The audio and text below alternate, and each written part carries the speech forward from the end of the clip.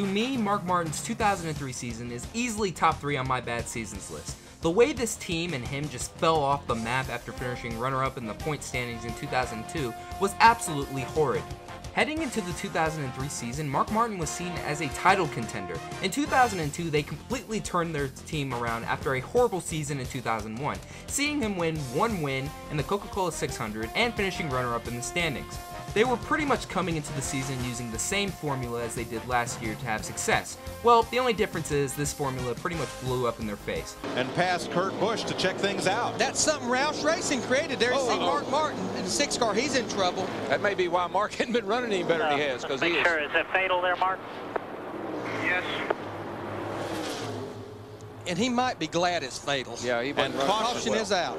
Well, big break for Kurt Busch, because I think his car's all right, but he'd want to come to pit road and look at it. But I tell you, that is neat that you're out there racing and your teammate comes on the radio and says, go to the inside of me, I'll look at your damage. That's something Roush Racing created between these drivers where they could talk to each other. They have that, and Racing Electronics put together a system for Rick Hendrick. Remember when Hendrick's cars ran 1, 2, 3 in the Daytona 500? They had a dual channel radio system where the drivers could talk to each other or talk to their own crews. Very similar to what Roush has here. Certainly our prayers and thoughts will be with the entire Richard Childress family and friends. Trouble over here. The number 6 blew up again.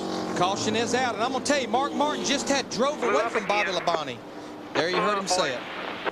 2 weeks in a row. Here comes Elliott Sadler to 38. He'll get back on the lead lap. Ricky Craven, Kurt Busch, Jeremy Mayfield will not. Doesn't look like much moisture down out on the speedway. NASCAR taking no chances, putting the first caution flag out of the day. It comes out at lap 135. Trouble over there, guys. Ooh, 3 wide down the backstretch. Somebody has to gild. Oh, there it is. Oh, boy. Somebody's giving, somebody's taking, somebody's giving and taking. And nobody wrecked. Mark Martin. They do. Here they go. I spoke too soon. Somebody had to wreck in that chain of events. And they're still spinning here to start finish. 30 car gets his lap back. 19 car does. Now, Jeremy was 3 laps down, so he'll get 1 of those laps back. 9th caution lap 199. They couldn't keep it just accordions, as you said, and it just kept. Somebody's going to pay the price sooner or later. Turning that first pit stop. We got a crash cart, guys. It's sealed. Crash cart.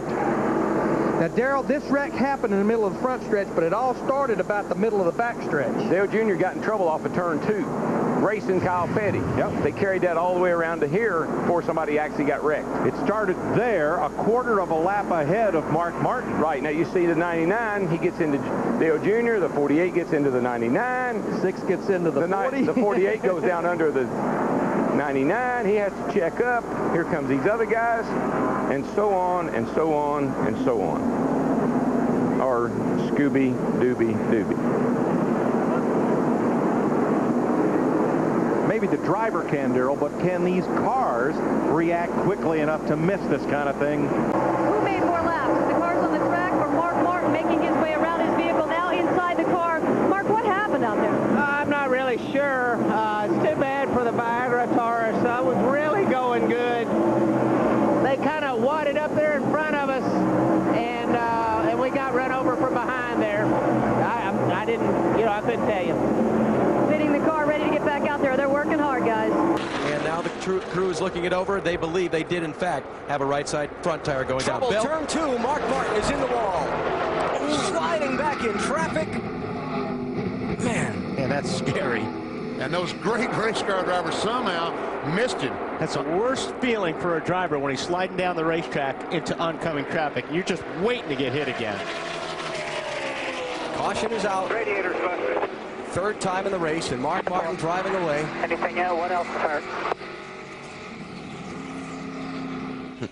He said the radiator is broken, and that. All right, guys, let's get the toolbox back to the garage. We're going to have to change the radiator and work on the left rear. I wonder if that's what caused the spin, is water under the tires. Well, let's just see. BP. No, I think contact. Yeah, I think that's what. Looked like him and Earnhardt Jr., and I think he got tagged right there. That's what did it. He saved the car after he got bumped by Earnhardt. Michael couldn't get Michael, yeah. I see, there's where the radiator damage came in, when the left front came around and hit with the outside retaining wall. Ward Burton just got underneath Mark into the grass. Right along. Inside. Yep, he had it saved. He just got a little bump there from Michael Waltrip.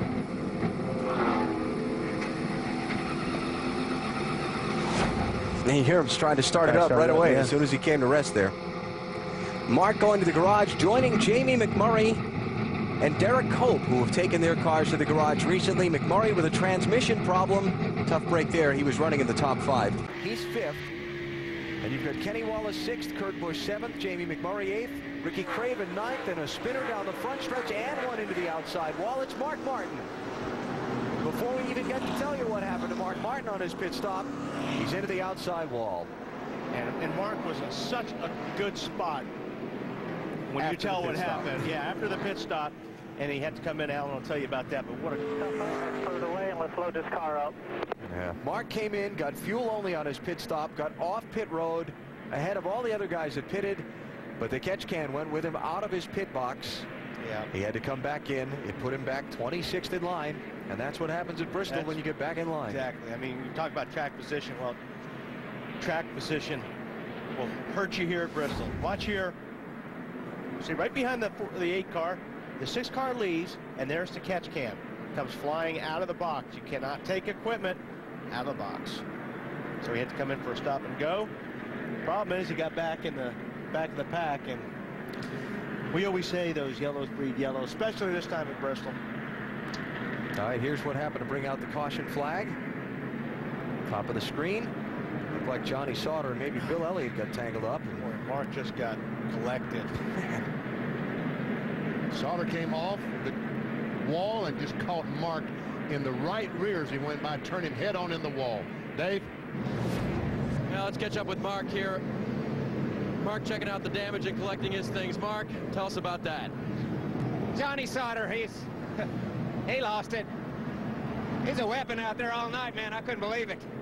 You know, and I see he's still out there running. I don't know. This wasn't our night. We had a great car. So it's just, that just figures, you know. I really believe that we had a chance to win that thing. It looked like it from down here and up there too, guys, didn't it? No, I mean, he had a great car and he was in a great spot, but unfortunately that mishap in the pits put him in a bad position. Got a smoker into turn 3. Mark Martin. Caution is out. And that will bring Newman around. Lucky dog. That's second engine failure of the weekend for Mark Martin. He had one here on Friday. You can see the gloves already off, so he's obviously thinking there's no more work to be done today. You pretty much know by the sound and the vibration if it's going to be fixed. That's 2 for 2 in 2003 for engine failures at Atlanta for Mark. Back at Homestead Miami Speedway, the caution is out. Mark Martin and Ward Burton have just crashed down in turn 1. Martin and Burton racing for 10th position at the time. No front tire issue there. No, it looks like 2 cars just simply got together. And that flame is in the exhaust pipe. What a difference a year makes. So his 2003 stats are this: 0 wins, 5 top 5s, 10 top 10s, an average finish of 20.2, and would finish 17th in the standings. That's how bad it was. He didn't even finish inside the top 15. But don't worry, it wasn't all gloom and doom. He would change crew chiefs the next season and would make the chase for the Nextel Cup.